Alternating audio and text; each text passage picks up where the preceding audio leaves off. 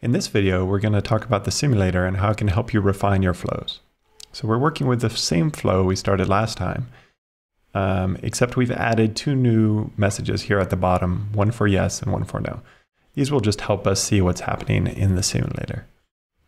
You can open the simulator at any time by clicking this tab on the right, and you'll see it immediately starts us down the flow, and we receive the first question.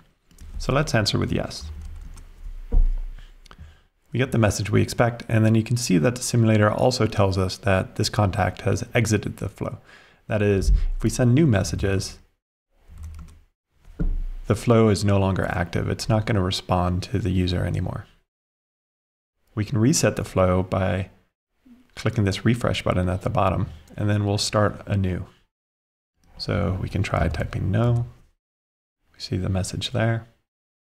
And we can try our error condition we did last time, where we type maybe.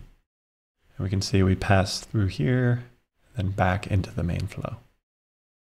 So that's a great way to use the simulator to see what's happening in your flow. It's a useful tool to use while you're building flows to see what's going to happen when a user passes through it.